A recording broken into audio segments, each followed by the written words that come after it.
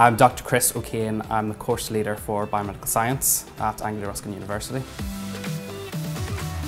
To become a biomedical scientist, you need to have an IBMS, that's an Institute of Biomedical Science accredited degree. And our 3-year degree in biomedical science is accredited. That provides the educational requirements for the HCPC, the Health and Care Professions Council, which register all biomedical scientists. Becoming a biomedical scientist is one of the most traditional routes for a degree in biomedical science, but there's many other areas the biomedical science graduates go into, from pharmaceutical industries, public health education of health and disease, as well as research into new and novel and more efficient treatments of diseases. So the students on the course will use the £45 million Science Centre for their education here on the Cambridge campus. We use the £2 million Super Lab, which is a state-of-the-art facility.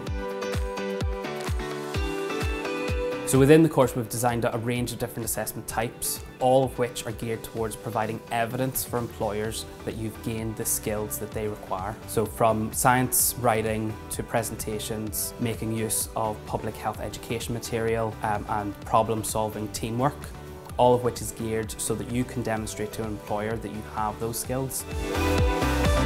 So I'm Sarah Mallinson and I am a third-year student studying biomedical science. So I started back in 2020 and I've loved every minute of it.